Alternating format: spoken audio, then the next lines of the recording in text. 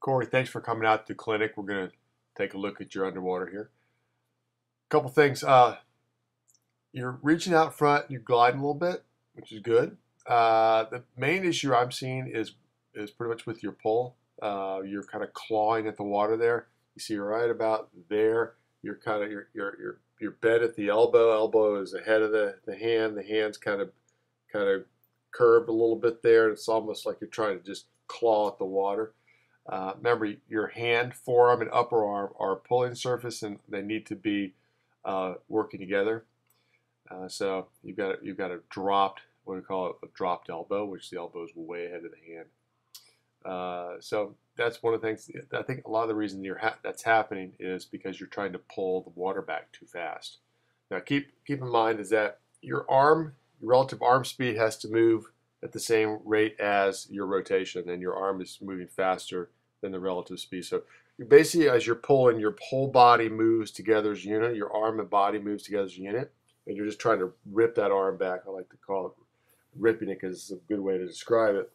So what you need to focus on is, I think, get to a catch-up freestyle where your hands are coming around and touching or entering the water straight out from the shoulders. One hand enters the water when you start the next pull.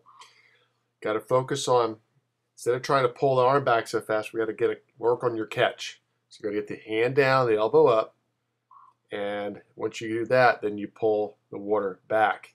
All right, you're pushing the water down quite a bit right there. Remember, you want to pull back from the lat instead of pushing down from the shoulder. You've got to get that elbow up and over the hand before you pull, so you have a full pulling surface, your hand, forearm, and upper arm. Real critical. You see you're underwater, you're really overreaching, hands are going in out in front of the face, and they're entering the water a little bit early.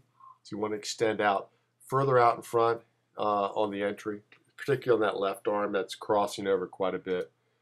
And you can see it's above water here, you're kind of coming around the shoulder with the arms, kind of sweeping around that arm, the arm sweeping around the shoulder, particularly on the left arm. So you want to try to try to stay on your side more. Stay on your side all the way through the arm recovery. So let the arm come up and over the shoulder, and then let the hand enter the water, and then drop your shoulder down and extend forward. That's what you want to do, and you're doing that pretty well on the right arm.